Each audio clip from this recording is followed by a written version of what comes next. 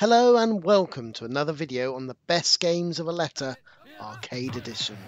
And this is for the letter F. Now in this series I imagine what if I could only choose 5 games per letter per system and discard all others. What would I choose? Now consequently I'm coming from the point of view not what are the games most important to video game history or even which games are most loved, but instead these are the games that I personally enjoy the most to play. Now my choices may surprise you, but this video series is really just a bit of fun to help give people suggestions on what games to try the next time you're looking through those fully loaded retro gaming lists and deciding what to play. Okay, as I mentioned, this is for the arcades and the letter F, so without further ado, let us begin.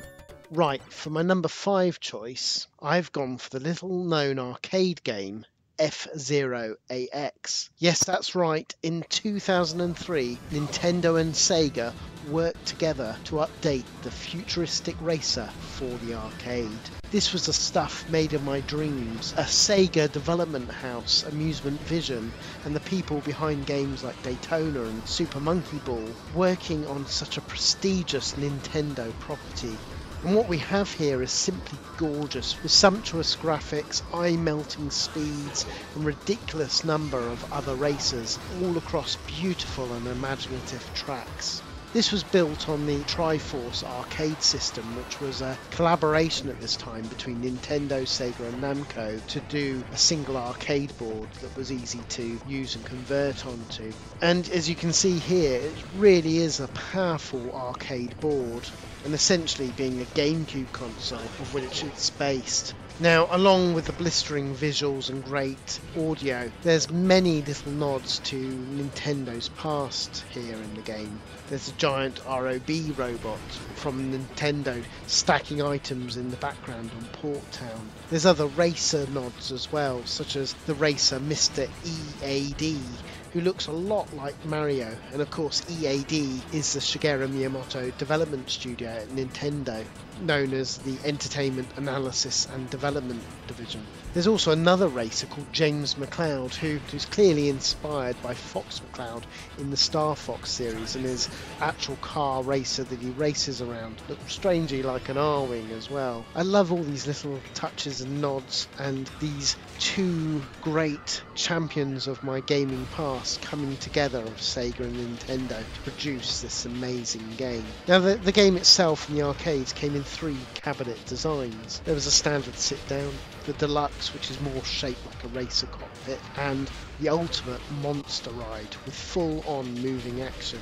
As you can see in the video, this game is simply beautiful, so why is it not higher on my list? Well, the arcade machine is a little bare bones with only a few tracks on it as standard, and when you play the GameCube home version called F-Zero GX, it gives you so much more to enjoy, especially by using a GameCube memory card. You can unlock even more tracks between the arcade machine and this.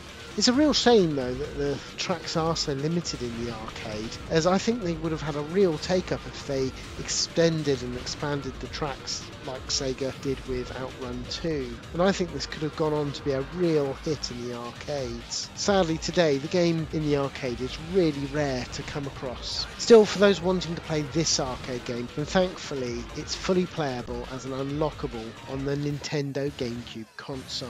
Now to do so you have to become first in all modes. If however you, like me, you're not possessing godlike gaming skills, then thankfully there's also an action replay code that unlocks the arcade version in the game. So grab yourself the game with an action replay, or indeed the Dolphin emulator, which actually has action replay function built into it, and play this amazing game today. You won't be disappointed. It truly is a stunning game. Okay, now we come on to my 4th game, and I think my choice here may surprise you. In the end I went for the Fast and Furious game. To be honest, I think I enjoy it so much, as in the modern gaming world it's nice to see an all-out arcade racer being championed by companies like Raw Thrills, even if the home consoles have sadly given up on them. And I suppose that's increased my love for the game, knowing that arcade races are so rare today. The game was made in 2004, and this is based on the Cruising series in all but name, with them instead using a film license of The Fast and the Furious to increase recognition.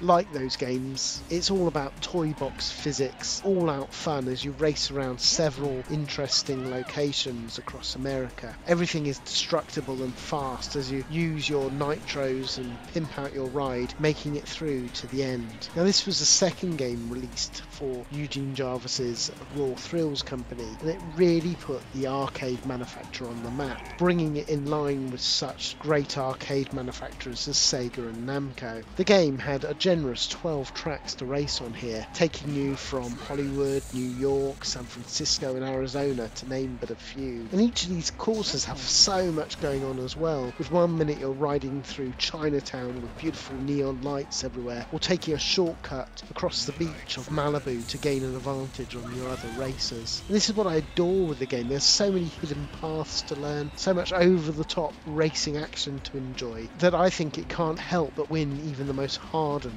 gaming heart. Now, unfortunately, outside of the Nintendo Wii port, which is called Cruising for this game, and that suffers a lot of slowdown, there isn't any home ports here, which is a real shame, and another reason why Raw Thrills Racing compilation is needed in all of our lives. Still, after much sweat and tears, you can kind of get it working on Techno Parrot emulator on a modern TV at the correct full HD resolution, though despite my best efforts I can't get the controls just right as in the arcade, and that's a reason for my terrible driving here being more rubbish than usual. So that's my excuse anyway why I'm so bad at playing this game in the video.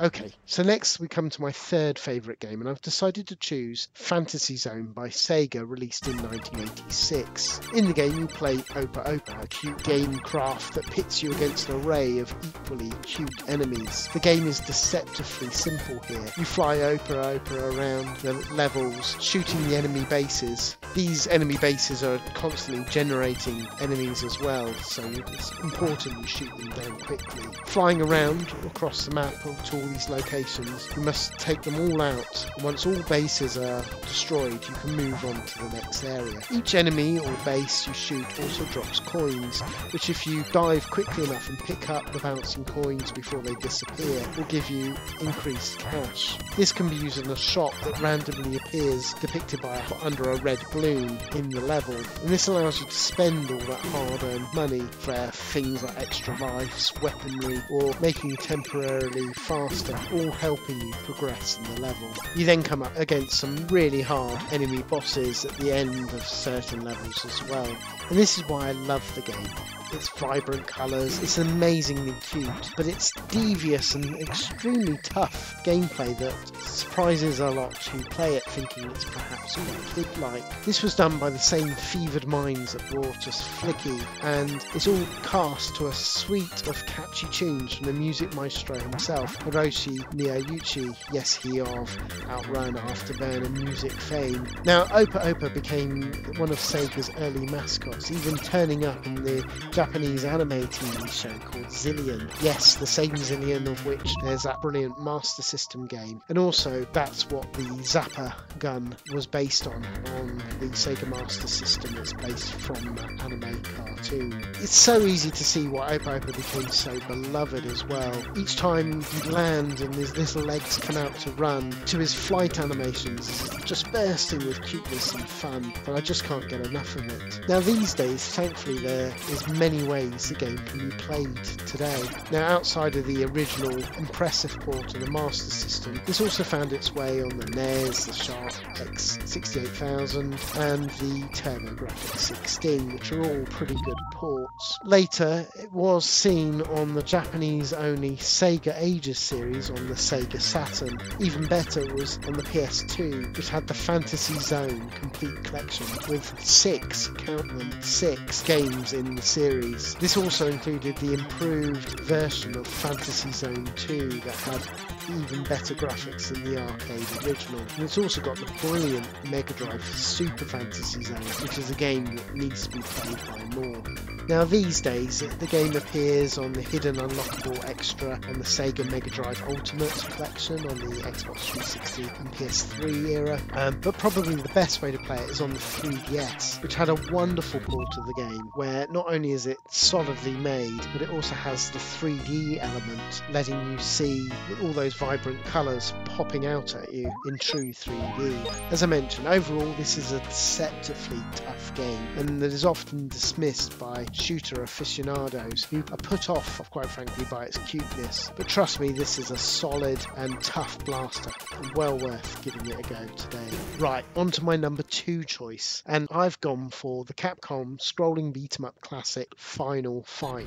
Released in 1989, this game was a revelation in its release, taking all that was great about Double Dragon, but giving large, updated sprites, sumptuous graphics, and gorgeous locales, all against a range of madcap enemies to thwart. Now, playing one or two of 3 characters, you must kick, punch and body slam your enemies to take on the Mad Gear Gang, who's kidnapped one of the playable player's daughter, Jessica. You see, Hagar is an ex-wrestler who's recently become mayor, and he also, strangely, bears a striking similarity to the wrestler and commentator for WWF, Jesse Ventura. Now, he's backed up by his friends Guy and Cody, who set off to take on the gang, clean up the town and rescue his daughter. It's all across 6 distinct levels, and there's some really memorable bosses to defeat as well. Now, originally this game was billed as Street Fighter 89. It was seen to be a sequel to that game, but rather sensibly, Capcom decided to keep the genre separate and instead give the game its own distinct name, hence the term Final Fight. And that's really all about it with the game. I adore this game. I love the weapons like the drain pipe that you can use. It looks amazing, it plays amazing. I love the varied enemies such as the Andre the Giant, and all with their own distinct personalities. It's a game that just screams fun with a capital F-U-N. Now, back in the day, the home ports were pretty lackluster, even if on the Amiga I still convinced myself it's a pretty good port. Thankfully, the Mega CD version of the game more than made up for it, being the definitive way to play the game back in the day, even though it was a good few years on from the arcade initial release. Now, thankfully, years later in 2006, the game also arrived on the Capcom Classic compilation on the PS2, Xbox and PSP era, and that did a really solid job. It also found its way onto the Xbox 360 Double Impact pack as well, which is another great way to play it. But on the modern consoles, there's no real way to play it outside of MAME and a PC, which is a real shame. But thankfully, as you can see here, MAME does a great job, but hopefully this will find its way onto the modern consoles soon. Right, okay, that brings me on to my number 1 game for the letter F in the arcades, and I've chosen Food Fight. Released in 1983 by Atari and developed by GCC, who of course brought the world Miss Pac-Man. Now, the game is simplicity itself, with you playing Charlie Chuck, a boy with a big appetite and a love for ice cream. Therefore, you must run across the screen, dodging the chefs and pits strewn around to make it to that ice cream before it melts. To aid you in achieving this, there's food strewn around, which can be picked up and hurled at the chefs, temporarily taking them out of the action and giving you a score. The trouble is, likewise, those dastardly chefs can do the same to you, picking up food and hurling it towards you and losing a life, with all the food in addition hurled at you for that final humiliation. As you probably can tell, I adore this game. There's a real strategy actually to how you take each level, and all the chefs have their own distinct personalities, which I love. But along with the stonkingly good and addictive gameplay, it's the charm of the whole thing that wins me over. Little touches such as Charlie's eyes turning in the direction you're about to run to that impossibly large mouth of Charlie as he gulps the ice cream whole and has that satisfied, greedy grin on his face after. I just can't stop playing the game. It's just so addictive. Even better in the game,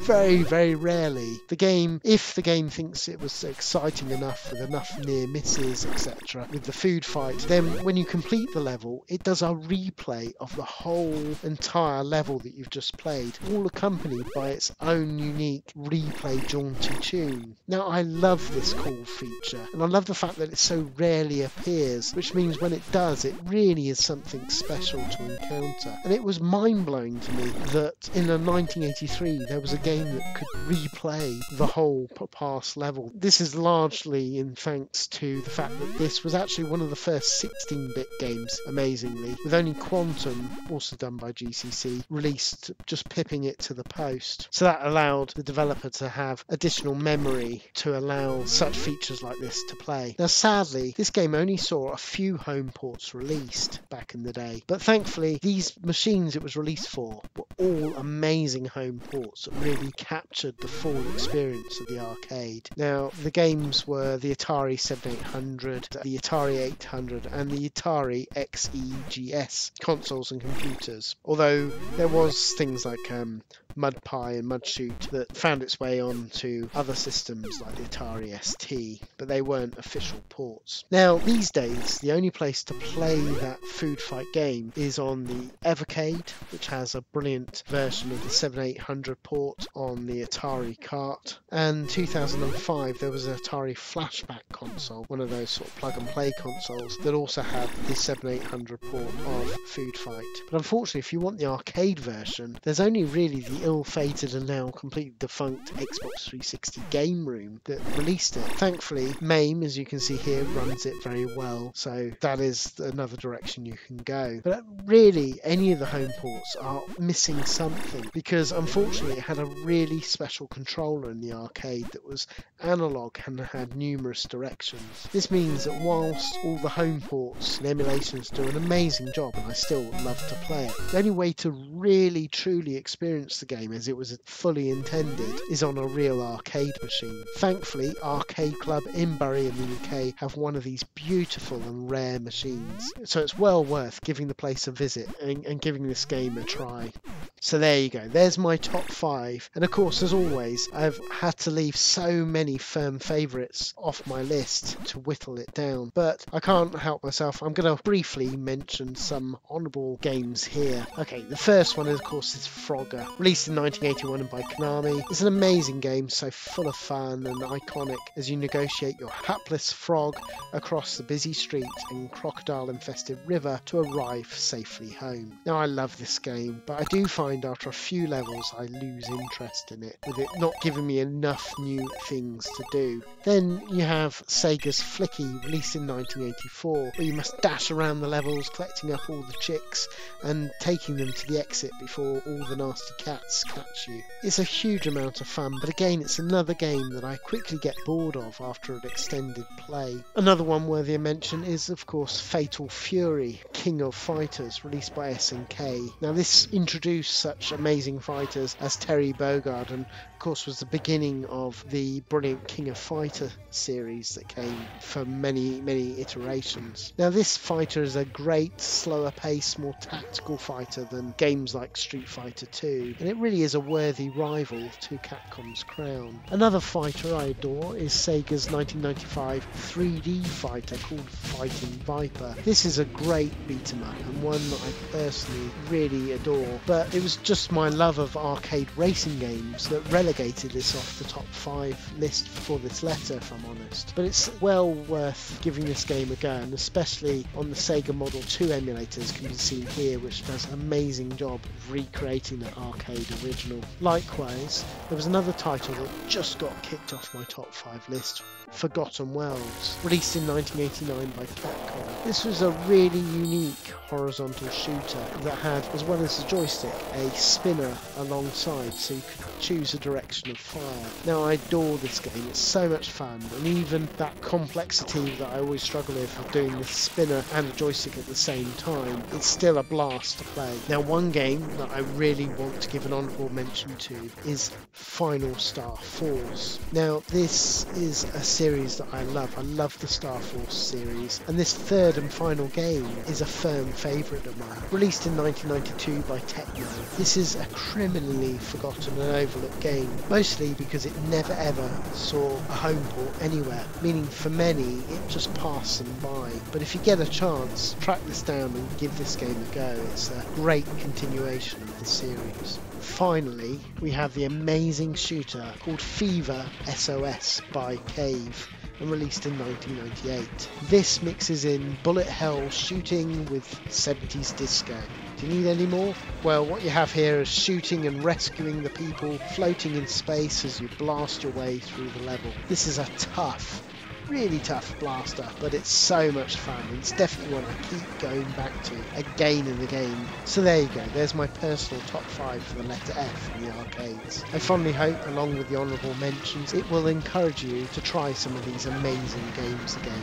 Likewise, let me know in the comments below your thoughts and what your top 5 choices would be, as I would love to know. As always, alongside all these videos and the much balancing of retro gaming alongside work and family life, I also do a free retro gaming podcast called RGBS, or the Retro Gaming Discussion Show. It's just me and a few friends discussing all things retro gaming, and we can go into a lot more detail into these games and games like it than I can do here. So look out for my next video where we cover the letter G for the arcades, and this is definitely one that I cannot wait to cover. So until next time, keep it retro.